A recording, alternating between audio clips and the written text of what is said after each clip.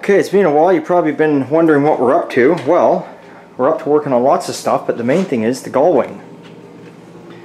The 57 Mercedes. So I fitted the doors on it in the last couple days here. It's going to be going for upholstery. And as you all know, these cars are basically all upholstered inside. So I'll show you what I mean here. Open this up.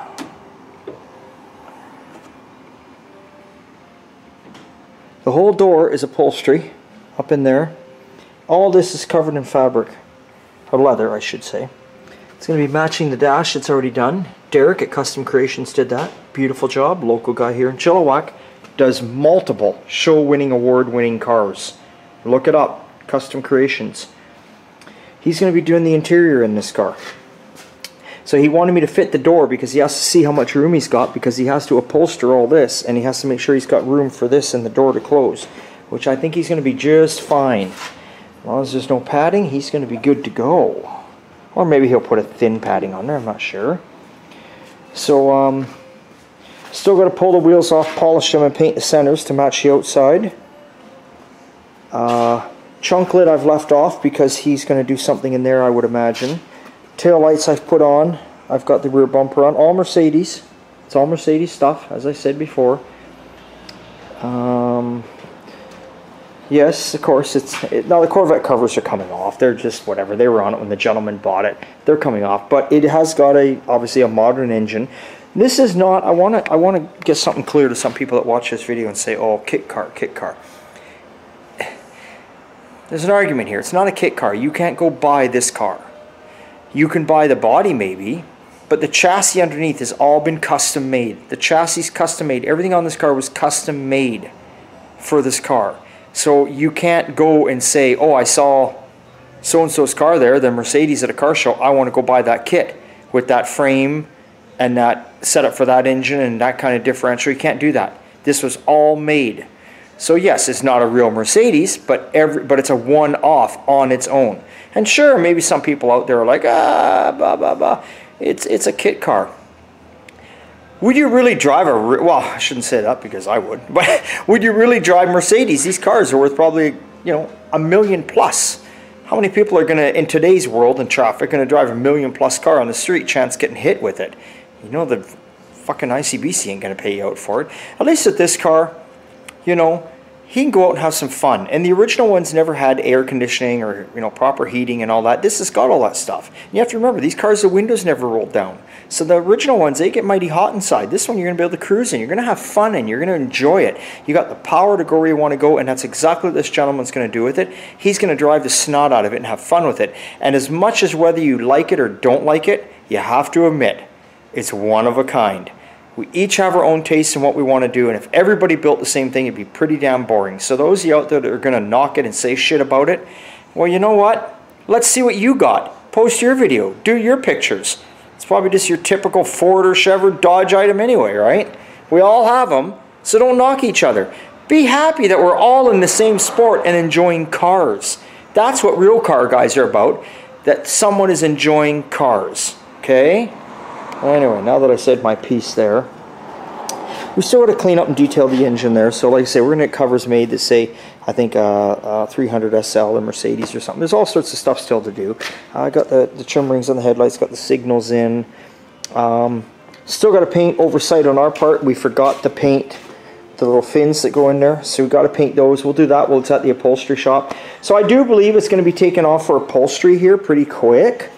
I'm hoping quick because I kind of want it to go, just because I don't want to see anything happen to it here. But if it doesn't, I'll continue on. Like I say, I've put a few pieces and parts on it while I've had the chance, while it's been here. But I would assume it's going to be gone by either tomorrow, Friday, or it's going to go by, well, not Monday because I don't work Mondays, but Tuesday. And then it'll be at least there for at least a month or so. And we'll keep checking up on it. We'll do some updated videos. I'm sure Derek won't mind to have a video done at his shop. And then it'll come back here at the end. Like I say, we'll clean up the detail of the engine, put the rest of it all together. A long time ago when it first came in, we made, like all this is custom made. It's all still covered in the plastic sheeting, and we'll give it a polish after. These are all panels that go up underneath the car. So there you go. Basically they're going to go from the outside of the car, from I'm going to say roughly from this point here right up to this point. Everything is all polished aluminum that'll go underneath there. So when you look underneath it, that's all you'll see. Now that'll help keep some noise down, definitely. But it is definitely a one-off car. Very happy that, very happy to do this one. Definitely unique.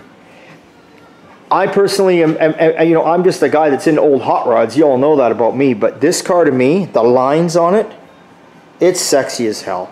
I would drive this car all day long too. It's just sexy. And you got your 6-speed in there, you know, your 6-speed transmission. Like I say, you got your AC. You got everything you need. You know, it's going to be fun. Bit of a nuisance to get in and out of. But whatever. It's no different than getting in and out of my Model A. That's a nuisance too. So there you go. That is what is happening with the build on the Mercedes. Go by here one more time so y'all get a look.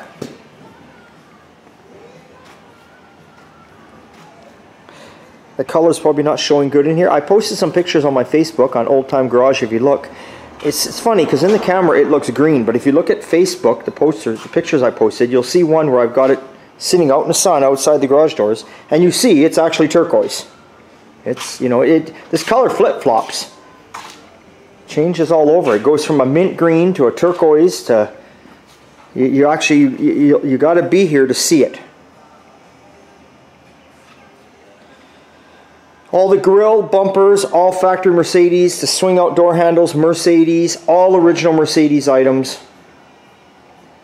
Glass, all Mercedes. He's got original luggage that Mercedes would sell you back in the day. He's got the original luggage. It goes in the back. Not repop, not nothing. Original luggage. That's Mercedes. Yeah, I don't know what else to tell you. Pretty cool. And that stuff there alone, that ain't cheap. God, go price out the door handles that go right in there. They kind of, you push them, you push the end and they come out. That's how you open it. God, I think they're worth big money. Almost as much as I could go buy a car for. A parts car anyway. Yeah. So there we go. We work on all sorts of stuff here. For anyone that's out there new. Here's a little C10 we got in. Well, GMC actually, but whatever. Gentleman, we did the frame and suspension on it many years ago as he was building it. And then he had somebody else do paint and body, which is fine. And then he brought it to us to do the exhaust, finish up some wiring. It's got a couple issues with the transmission and get it running. It's never ran before. So we're doing all sorts of stuff like that. But look at this, what a beautiful job. I say we had done the frame. We had done all that. All the frame, suspension put in, we had done all that. And then he took the frame away, and then he just kept working on it slowly. And I believe at the time when he asked me about body and paint, I was kind of tied up, and I said, I'm kind of busy right now. I think he had to wait a couple months, and I think he just moved forward with somebody else, which is all fine. He ended up coming back anyway for this kind of work. So very pleased with that. Keep the customers happy. There's enough work for all of us to go around. You know, we don't all have to be the shop. As far as I'm concerned, there is no thing as the shop. I honestly don't think there is. I don't believe in that. I think we're all as good as we are, and that's that.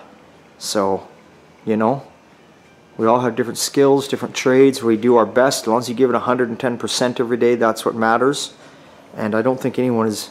Well, I mean, people, you know, there's, you know, I mean, some people maybe don't know how to do something and you're better than they are at it, but I'm just saying that, you know, I'll never go out there and say, I'm the custom building, hot rod, original car shop, we build the best. I don't say that. That's guys have attitudes. You meet guys like that and they immediately just turn me off.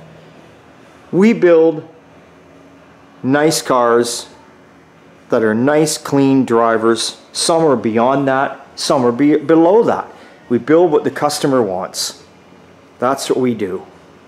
And we're good at it. We're damn good at it.